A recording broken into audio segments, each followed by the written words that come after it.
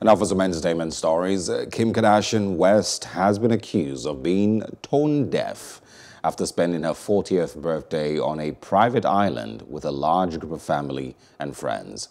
The reality star said the trip followed 2 weeks of multiple health screens and asking everyone to quarantine. While some fans praised her candor, others said the trip was insensitive to families separated by COVID-19. Hello, hope you enjoyed the news. Please do subscribe to our YouTube channel and don't forget to hit the notification button so you get notified about fresh news updates.